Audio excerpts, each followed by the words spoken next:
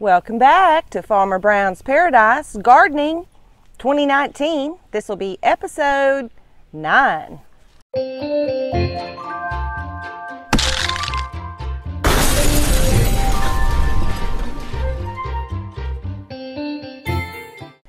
Well, it's been 10 days since I have everything planted out in the garden. So it is now time to start thinking about being proactive instead of reactive about fungus and bugs.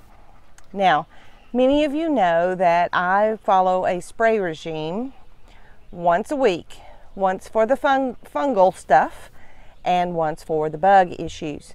Today I'm going to be starting with the fungal spray, and the reason I'm doing that is because we are about to have storms later on in the evening, and the next 2 days are going to be rain. So I'm trying to get a jump start on prevention for the fungal yucky stuff.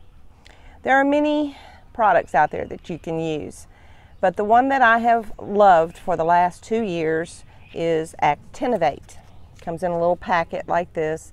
It's very easily water soluble, so you could just add it right to your sprayer. You use 1 teaspoon of this for every gallon of water, and also a few drops of soap.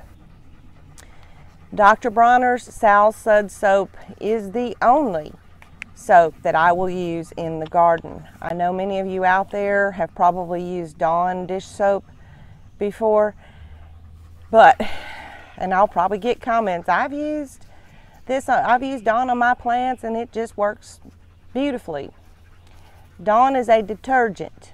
That's why they used it on sea life, on the birds during the oil spill, to get all of the oil off of their feathers, because it is a detergent. It breaks down wax and oils. It also, if you spray it in too high a concentration or too frequently on your vegetation, on your plants, it will strip the waxy coating off of the leaves. Every plant has that. It is a protective covering.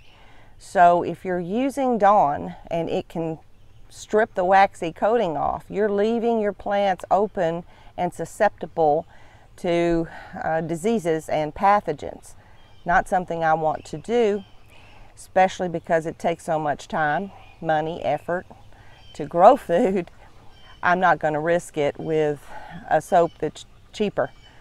And in actuality, with Dawn, you have to use about 4 teaspoons in a gallon, whereas with the Dr. Bronner's Sal Sud soap, you're just using 1.5, maybe 2 teaspoons when you're mixing it with the neem.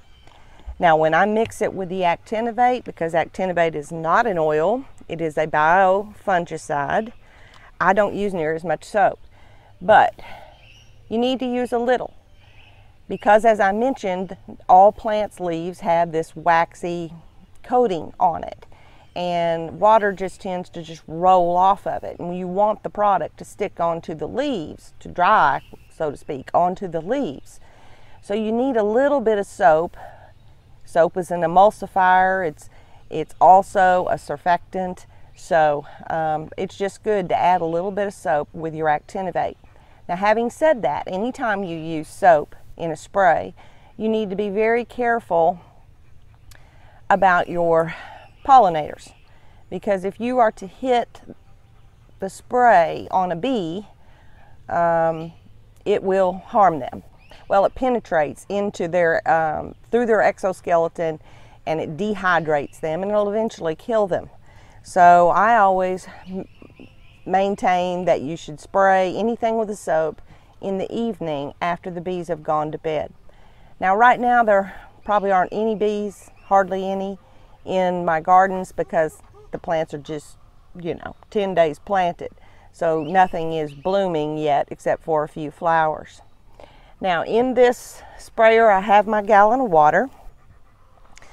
I did mix up my teaspoon of Actinovate and about 5 drops of soap in this little container.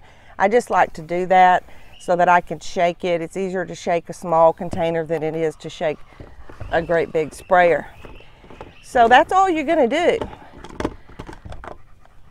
I have had huge success with Actinovate. I encourage you to try it. That little package cost about $22.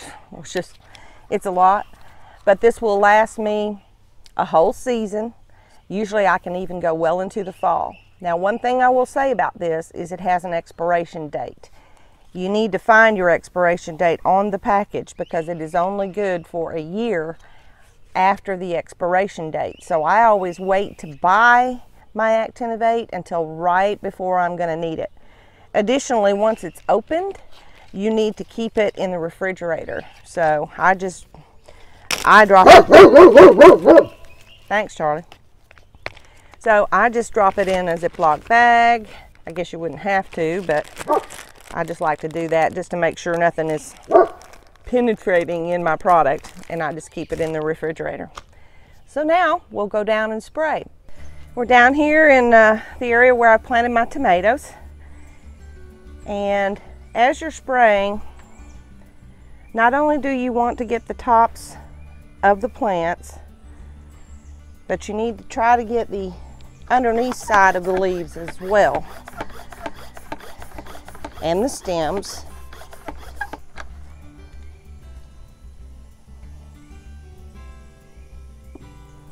And I always spray the top of the soil. You know, your funguses are usually, a lot of them anyway, are soil-borne.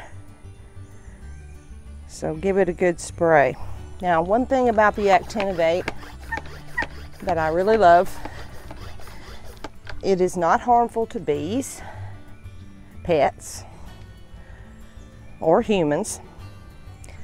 I don't have this tight enough. It's leaking air.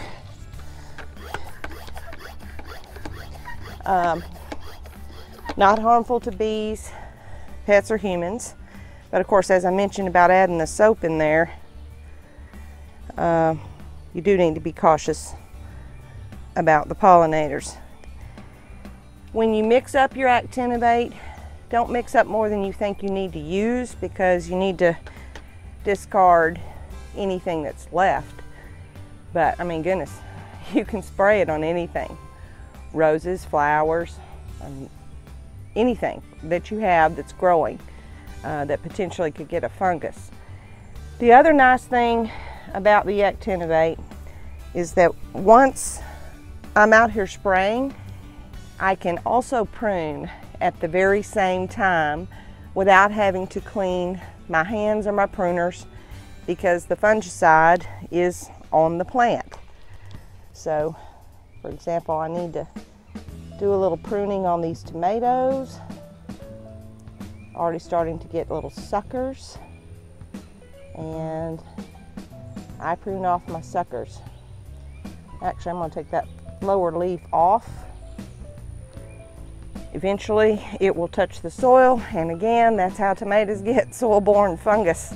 So don't let the bottom leaves touch the soil.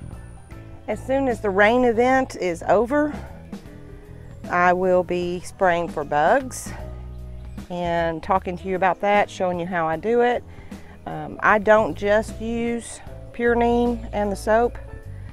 I also add an additional product that goes after the eggs of insects, because neem just won't touch eggs. So it's just an extra whammy for beating back the bugs. You can tell these plants have grown in the 10 days that I planted them, because when I stake them, I always stake them up as high as I possibly can. And now I've got a lot higher plant, taller plant to stake to. As soon as these tomatoes grow up large enough, I will remove the stake and stake them directly to the trellises. These little things right here are what I love to use. They're called ag ties. They're cheap. And I actually cut these in half because I don't need the big long ones until the tomatoes get, you know, really huge. So that's just a little extra tip there. Hope this was informative. Stay tuned for the next video,